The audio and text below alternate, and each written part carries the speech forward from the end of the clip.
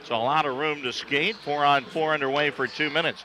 Americans with a puck in the slot. Dragosivic shot. Rebound scored! Blisswall at the net front has given the Americans a 1-0 lead.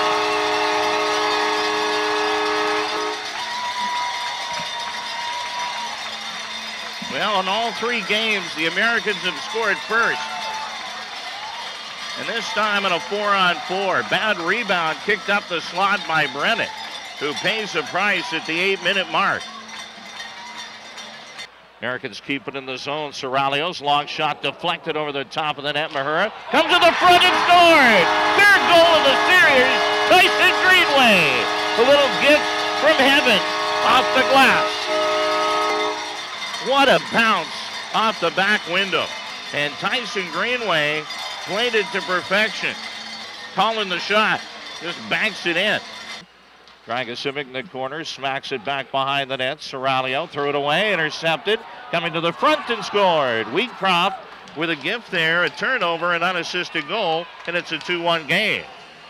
Well, 47 during the regular season, and if anybody knows where the net is, it's Chase Wheatcroft. He gets his first playoff goal of the series. Giveaway in the slot, unassisted. Stretch pass, trying to get and break away was Ernst, lost it and turned around. Hudson Thornton activates, comes, shoots and scores. Bar down has tied the game.